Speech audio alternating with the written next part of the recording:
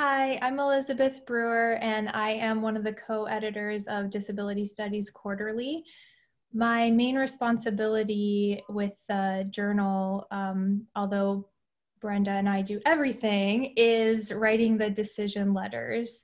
So I spend a lot of time doing that. I am also an associate professor of English at Central Connecticut State University, and I'm the director of composition there as well. I teach classes in composition at all levels and disability studies classes there as well. I have a top 5 list of things that I'm loving right now. So these are in no particular order, but number 1 is North by Northwest by Alfred Hitchcock. Love that film. Number 2 is Basil Pesto Sauce. 3 is Ella Fitzgerald's music. 4 is cooking blogs, and 5 is color field paintings. Great. And I'm Brenda Brueggemann. I'm the co-editor with Elizabeth at Disability Studies Quarterly. I was an editor of DSQ from 2006 to 2012 in the first iteration when we brought it to Ohio State University for publishing. I'm a faculty member at the University of Connecticut, so Elizabeth and I only live about 35 minutes from each other, right? Depending on how traffic is going through downtown Hartford.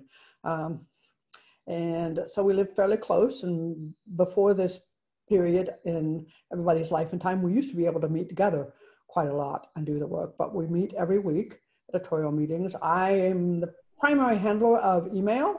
Unlike most academics, I actually love email and love to write them. So I communicate, and I also have copy edited a lot of the issues.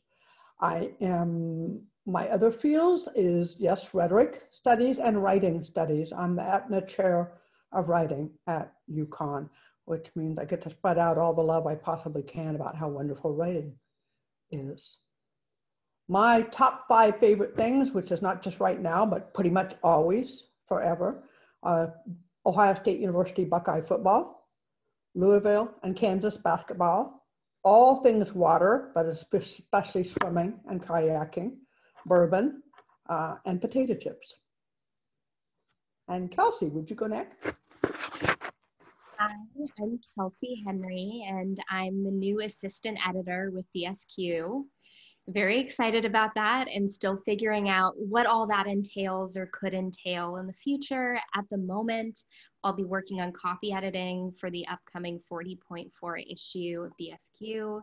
So excited to get started with that. Outside of my role at DSQ, I'm a 4th-year PhD candidate in American Studies at Yale. So I just started working on my dissertation. And anything else about me? Generally, my work is at the nexus of critical Black studies, disability studies, history of science and medicine, and science and technology studies. And my top 5 right now, in no particular order, includes Brooklyn Blackout Cake, Labradoodles, True Crime Podcasts, that's an always for me, Tracy Chapman, and Platform Clogs. And I'll pass it over to Ashley. Hi, hey guys, I'm Ashley. I am an undergrad editorial intern this semester at DSQ. Currently, we've been working on finding reviewers for the issue. And besides that, I am an English major senior at UConn with a minor in women's studies. And my top 5 would be watching Hamilton with friends, baking apple pie, which I did last week, cuddling with my cats, Otis and Finley, drinking yogi tea, and mom jeans. Greta. Hello, I'm Greta Schmitz. I'm currently a senior at UConn, and I major in English and German language and culture. I am an intern, as is Ashley, at DSQ, and we've just been finding reviewers, and we're going to help copy edit the upcoming issue. I hope to do something in publishing after I graduate from UConn, so learning how an academic journal works has been very exciting. My top 5 are the New York Rangers hockey team, YA romance novels, carrot cake, running, and German rap music. Fabulous. And then we have a communication access team. I call them the CAT. The cats. And so if they would introduce themselves, and Mary and Rob. MJ.